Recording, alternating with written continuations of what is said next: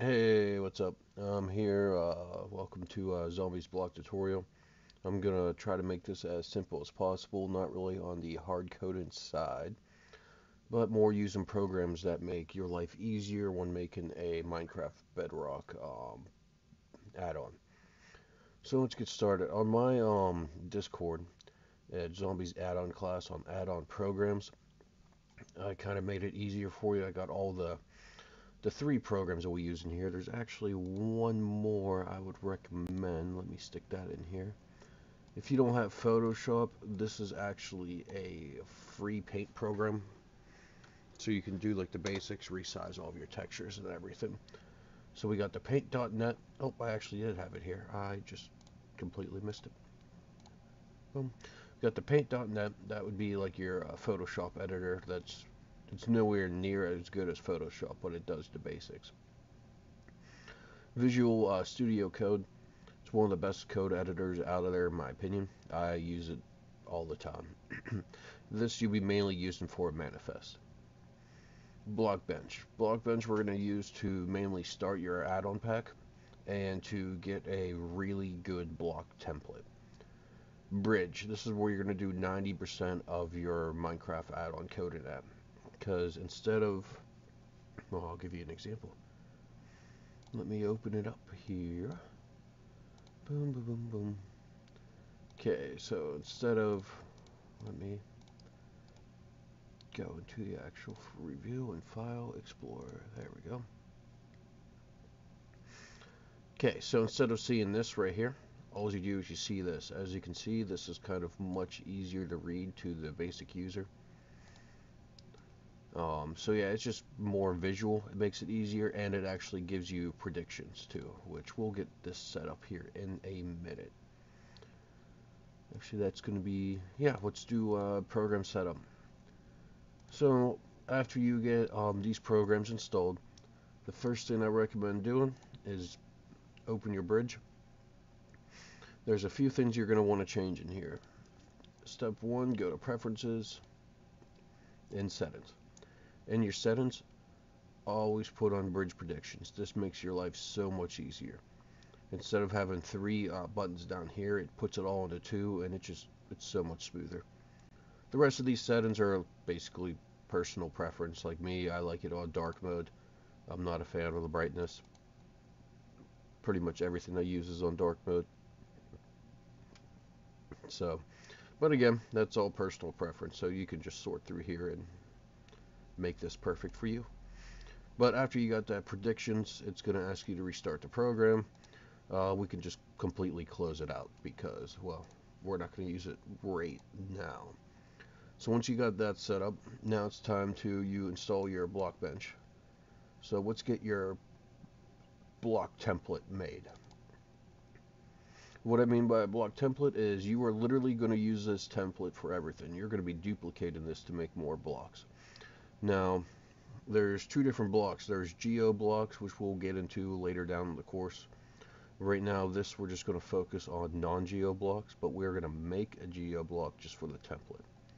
And again, you will understand this here in a minute. So, once we open this, let's get Blockbench set up. What you're going to want to do is go to File, Plugins. This is going to make your life so much easier. First thing you're going to do is install these plugins. This one right here, Minecraft Entity Wizard.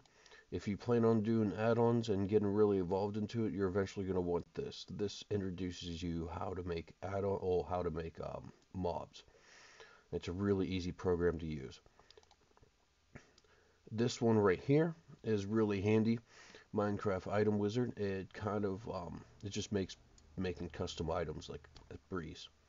So I definitely recommend down in this one, this one. This is the one we're going to use today. Minecraft Block Wizard. Definitely download this. These two will definitely help out later down the line, so you might as well just download them now. Shape Generator and Seat Position and Hitbox. This is not just amazing just for entities, this is amazing for blocks too. Because if you're making blocks like slabs with a custom collision, it will actually tell you what numbers you need to type. It will do the math for you, which when we get to that stage, you'll understand, and it is amazing. Another cool one, color gradient. I use this one a lot making custom blocks, so just cool to have. All right, once you got all those plugins installed, then let's get started. So then you're going to have this screen right here. You're going to have these loaders. And since we are going to be focusing on blocks, we're going to do block wizard. We are going to create a block. Now here, this is going to be our template block. So what we are going to do is we're going to name it. Let's see. There we go. We'll name it template. I had to look it up. I'm horrible at spelling. Now this is going to ask for your identifier. I always use zombie personally, but you could literally make that anything. Make sure it's something simple, easy to write, and you want all this in lower cases. No capital letters in this bar. Minecraft hates capital letters. You do not want capital letters here. So once you have your identifier, to give like an example, it can be Bob, it can be your name, your nickname, whatever, doesn't matter. This is just your identifier that you coded this. So, and the identity of the item itself. Like if we're doing like a .give command, we'd be doing .give, ep or whatever zombie template to get this block. This right here tells it what category to put it in creative. Hidden, I mean, it just makes it not show up on the creative table at all. But we're going to do construction. This is option. You can place them in any of these two. For the majority of custom blocks, you just want none. But for template purposes, just pick one. I mean, we can start with planks. That way you know exactly what that is. I've actually done this plenty of times doing just so I got all of them, but you can also look them up so you don't have to do that too. But we'll just do that. Now this is just presets for Blockbench. This all it is just giving you the already built block. So we'll hit next. Rotation. Let's see. I have templates also on this, but this makes your block rotatable. So let's just start with. Might as well have one on our template. We can always remove this later on. So yeah, like that. We'll get into this later, more down the road. This is more advanced block coding, but it's useful to have on our block template. We are doing a full block. Yes. You can make a block with no collision. I didn't even think of, oh, that's dope. Anyways, learn something all the time. Now, collision, we'll do, same as that. Selection blocks. What this is, too, that's the outline of your block. Like when you look at it, it highlights an outline of it. That's what that is. Not selectable. I did not. I'm going to make it not selectable just so I know how to code that. Now, destroy time. This is how many seconds it takes to break your block. Traditionally, I just keep it at 1. But if you want like a block of glass, you're going to want it a little bit, weaker than that. Or if you want obsidian, you want a little bit stronger than that. For our template, definitely put an explosion just so we have the number on there. Doesn't matter where, because we can change these values. Same with friction. You just want some kind of number on there. You want to click flammable, so you have that on there. Doesn't matter. We can change these later on, so you can just have any numbers you want there. So yeah, now we are just going to hit next. And then now, loot, we can always do this later. So this we don't really need. Just hit next. Export. So now what we're going to do is export to folder. This is going to create our pack. So pack name, zombies class, actually. Yeah, you want to name this.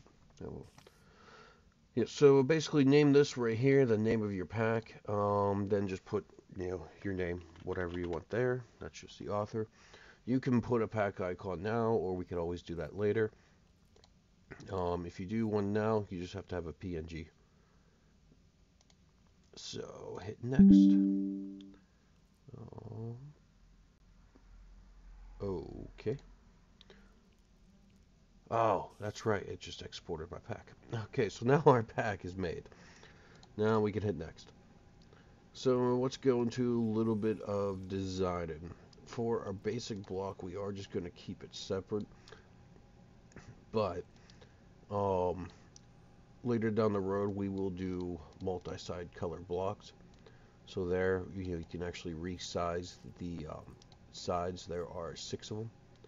I'm just going to do something really quick. So boom.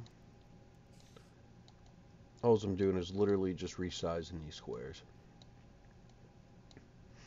So then now we can actually go into, that has a full paint studio here. And what's cool is, so we can select the color. Boom. And we'll do some blue. Boom. Boom. We'll make a multicolor block. Oh no, we messed up. How do we do that? We click right here. You see how that quarter? Just resize it. Then boom.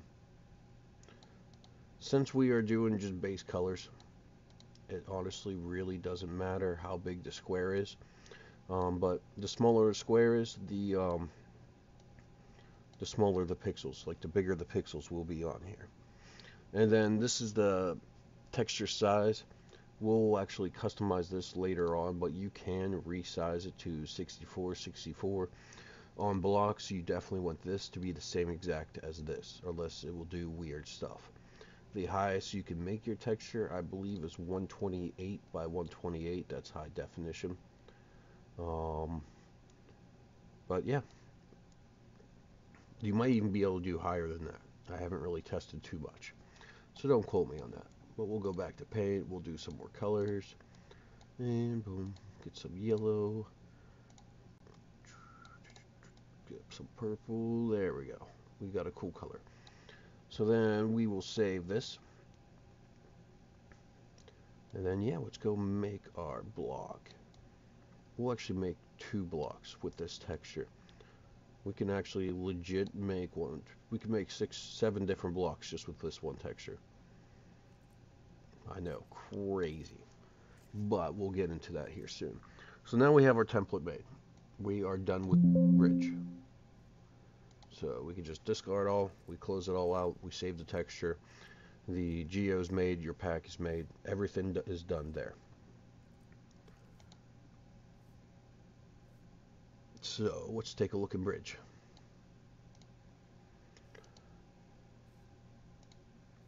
Okay, so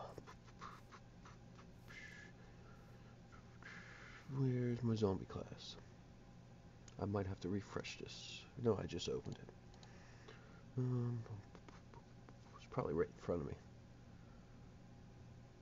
Wait, it would be a bridge symbol.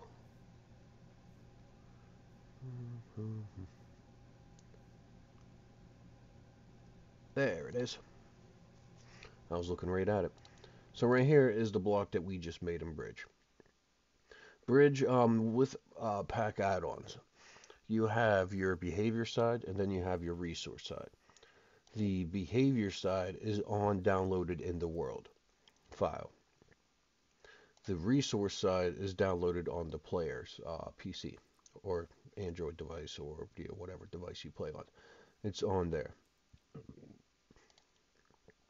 So what we're going to do is look at our block template. We're going to open all this up. Let's talk about this. So to go into death, this block is actually online working right now. It's going to be looking a little bit weird though, because if we go into Minecraft,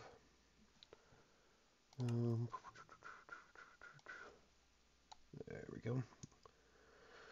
Let's create our test world. This video is going a little bit longer than I wanted to, but there's a lot of information here. That is great. We'll make a part 2 video here soon. I'll go more in depth into making more blocks, how we use our template. Test world. Typically for test worlds, especially with blocks, we don't really need to test out mobs. Always day, cheats on. This is just my recommendations for a test world, weather off. And we'll make it a flat world. And then boom, test world, block pack. That way we can look at the world, we know exactly what it is. We'll hit create. Oh, I forgot to add the pack. No worries.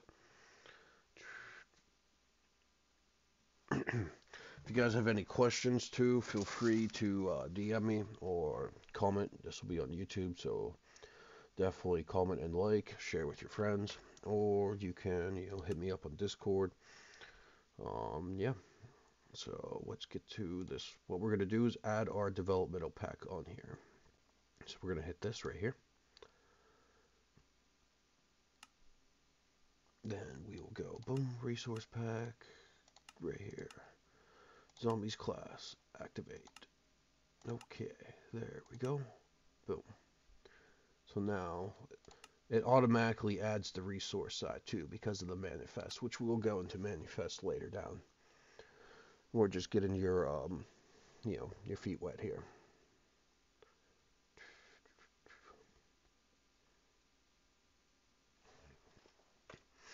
Alright, so let's take a look at our block. Another thing I recommend doing, especially if you're going to be doing this a lot, go into your settings.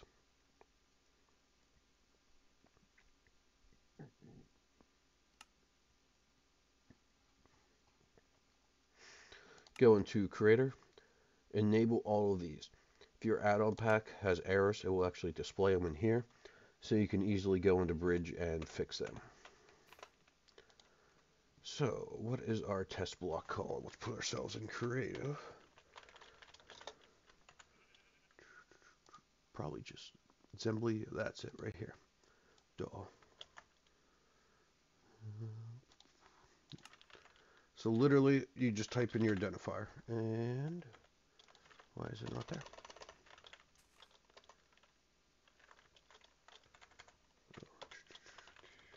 So, there it is. See, it looks really weird right now. We are going to fix that in the next video. And then, where is it? Is it not showing up in our... Oh, wait. We put it in menu category, construction planks. That's why. So you should just be right here. If we look in the planks, it should be there. Boom. Right there it is. Kind of looks a cool block, other than the stone behind it. So yeah. Oh yeah, we made it so you can't even select it. That's funny. We can't break it. It's an unbreakable block, even in creative mode. That's kind of useful. Anyway, so on video 2, we'll get into the actual block editing, like changing stats, and maybe even making a new block. So yeah, I'm going to end this video here.